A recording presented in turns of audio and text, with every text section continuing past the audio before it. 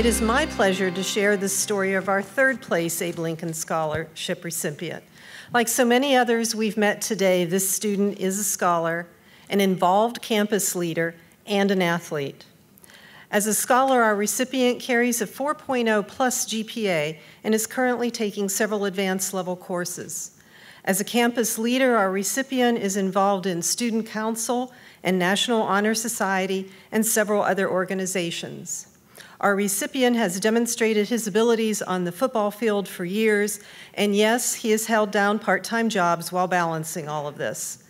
Like so many of our students today, this student's life has been touched by senseless violence and devastating loss.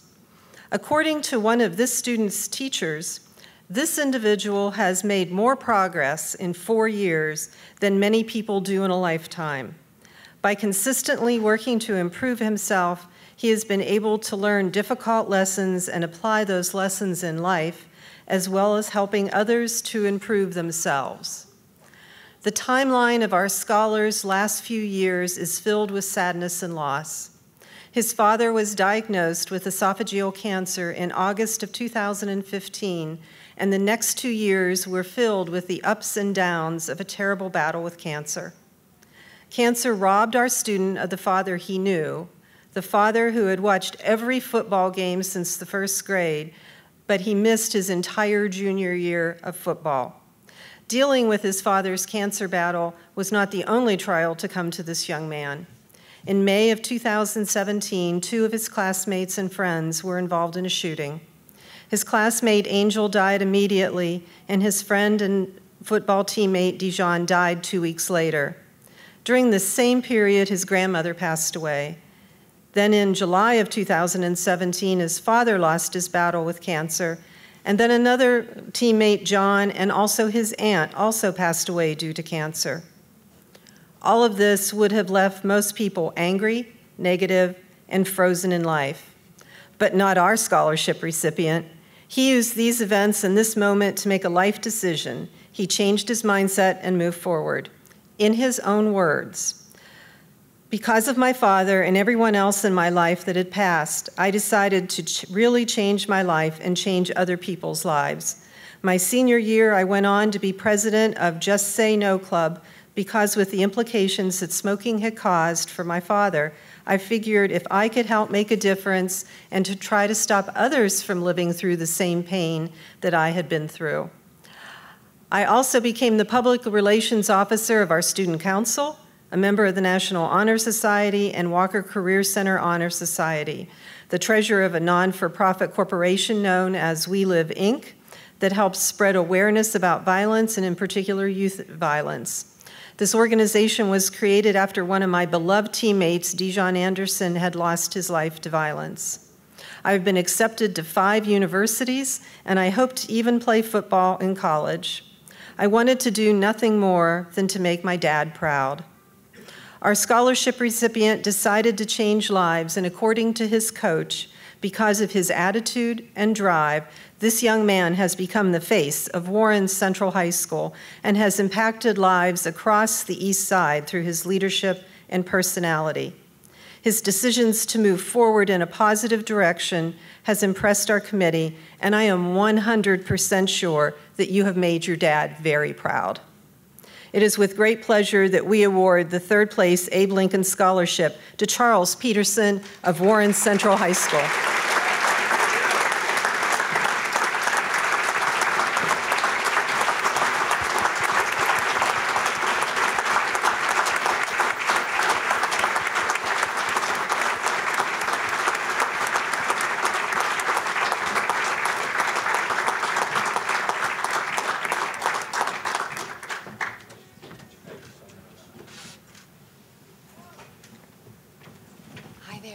Congratulations. Thank you so much.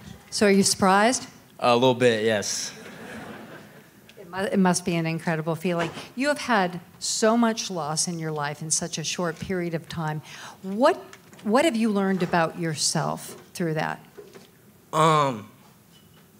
With me personally, I've always tried to bring joy to other people's lives, especially when mine is not going so well.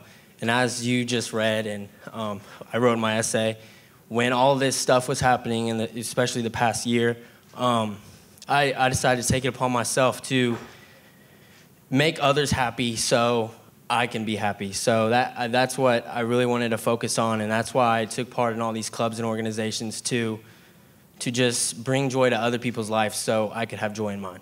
There's really a wisdom to that, and one thing that we find in all of our scholarship winners is that they realize that service is a way to push it back out. Now, they call you the face of the school. Yeah. Now, how is that? I'm really just everywhere with student council. As you were talking about We Live, that's really boosted this year, and I'm really glad to see where that's going in the next couple years. And just like I like to be involved in everybody's life, especially at Warren Central, and just help everybody be happy and joyous. So yeah. If money were no object, name a couple of 2 or 3 occupations, things you would want to do, including your dream job. Well, including my dream job, so marketing and management. I'd love to be a sports marketer, especially for like the Pacers right now. They're really going off. I'd love to to market them. I'd also, if money were not a thing, I'd love to be a teacher and bring light to kids' lives, and coaching would go apart with that. And I love the game of football, and I'd love to do what my coach does and what other coaches in my school do. And besides that, I mean, anything business. I'm a businessman. Anything business. Yeah. And so where are you going to go to school? Right now, I've actually narrowed it down to Manchester University and Wittenberg University. Both I can continue my athletic and academic career at. What would you like to say to the people who have helped you, both here on Earth and then who have passed to another place? Words can't really explain how much you guys and people upstairs mean to me. Like, I wouldn't be the man I am today without some of you guys, and I very much appreciate it. Thank you so much. Thank you, Charlie. Thank you.